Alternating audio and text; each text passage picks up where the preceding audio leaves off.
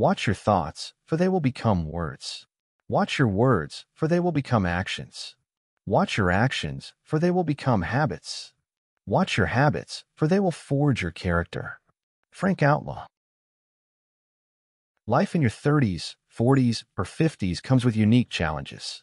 You're likely balancing a career, personal relationships, maybe even kids, and with that comes stress, frustration, and pressure.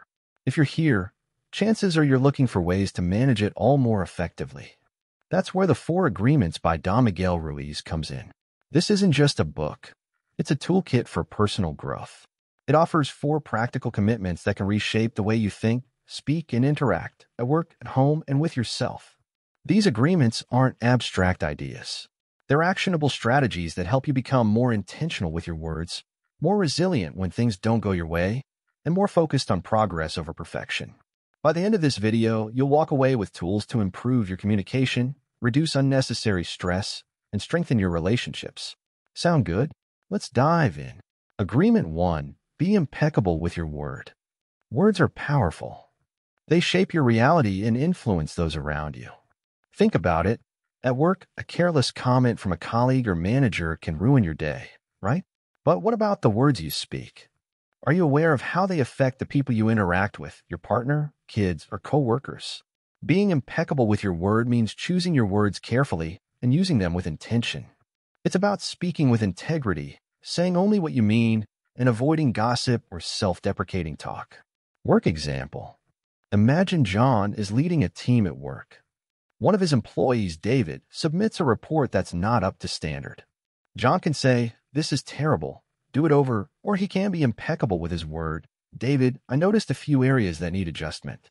Let's walk through them together and make it even better." In both cases, John delivers feedback, but only one way encourages growth without damaging trust. Family example. Now let's take it home.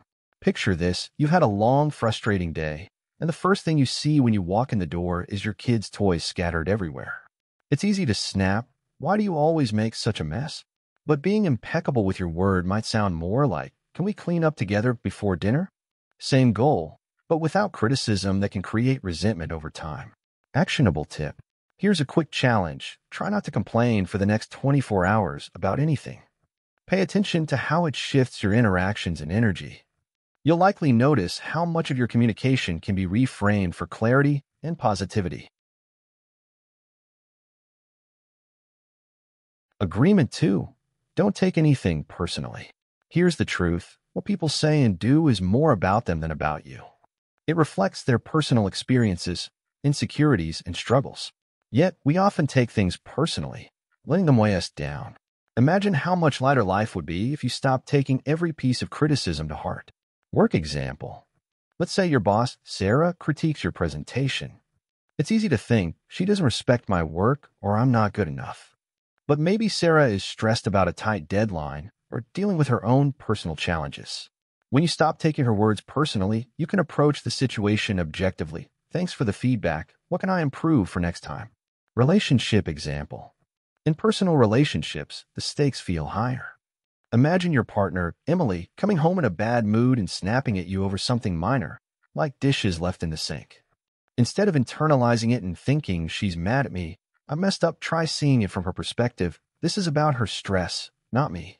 That shift helps you respond calmly, avoiding unnecessary arguments. Actionable tip. Next time someone's words upset you, pause and ask yourself, "Is this really about me, or is it about them?"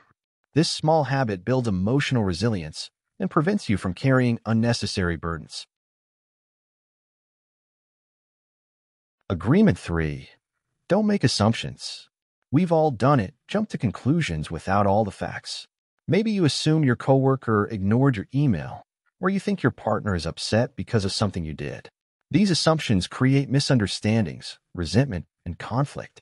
The truth is, most conflicts arise not from reality, but from the stories we tell ourselves about what's happening.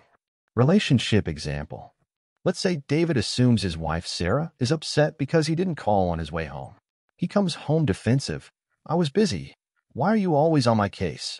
But what if Sarah wasn't upset about the call at all? What if she just had a rough day and wanted to vent? Instead of assuming, David could ask, "How was your day? Is everything okay?" Work example. Assumptions can wreak havoc at work too. Imagine John feels that his colleague, Emily, is withholding information on a project. Instead of assuming bad intentions, he could ask directly, "Hey, Emily, I noticed we haven't aligned on this part. Can we get on the same page?" Actionable tip. Here's a practice. Whenever you feel the urge to assume, replace it with a question. Ask for clarity instead of filling in the gaps with your own story. You'll be amazed at how many conflicts you can avoid with this simple habit. Agreement 4. Always do your best. Doing your best sounds straightforward, but it's important to remember that your best will look different depending on your circumstances. Some days, you'll feel energized and ready to conquer the world. Other days, just showing up will be the best you can do, and that's okay. Work example.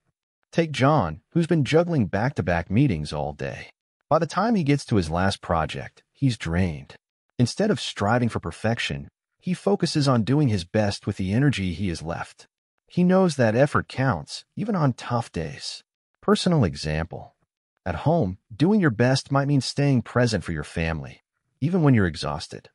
Maybe David had a rough day at work, but instead of checking out emotionally, he takes 15 minutes to play with his kids or listen to his partner. It's not about grand gestures. It's about consistent effort. Action versus reward. One of the biggest traps is tying your efforts to outcomes. When you focus on doing your best in the moment, you release the pressure of immediate results and enjoy the process more. Whether it's a workout, a work task, or a conversation with a loved one, the value lies in the effort itself. Actionable tip. Commit to doing your best in one specific area for the next week, whether it's being more present at home, staying focused at work, or sticking to a personal goal. See how this shift changes your mindset. Connecting the 4 agreements.